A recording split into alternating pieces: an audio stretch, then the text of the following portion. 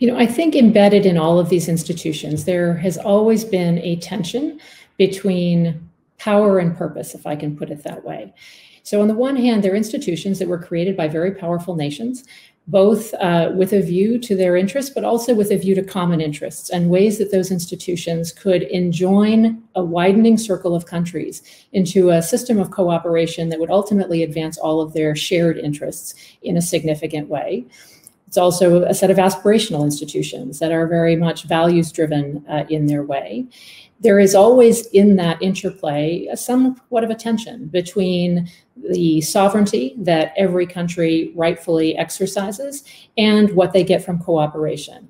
My own view is that there's a false dichotomy that's often created between sovereignty and cooperation. One of the best ways to advance the sovereign interests of any country, including the United States, is by working with allies, working with other partners where you share common interests. And that's really how these institutions were created and what they're for. So I think it's a false choice, and I think it's an unfortunate one if people make it.